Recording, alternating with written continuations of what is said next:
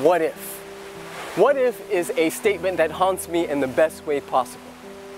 Because it forces us to look at the possibility outside of the one that we're so sure about. You see, what if is the driving force behind all of humanity's greatest creations. What if is the thing that created the steam engine.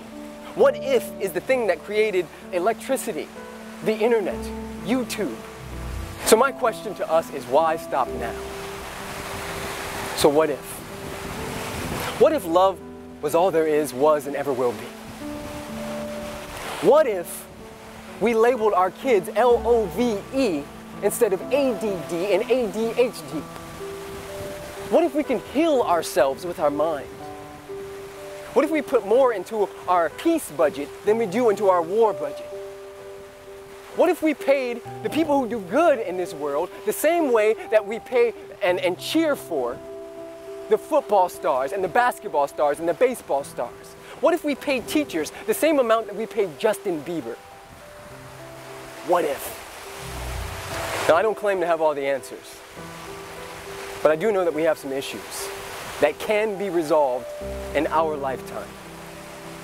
And like Martin Luther King talks about when he says that he's been to the mountaintop, I also have been to the mountaintop, and every time I get there, all I see is that we are one.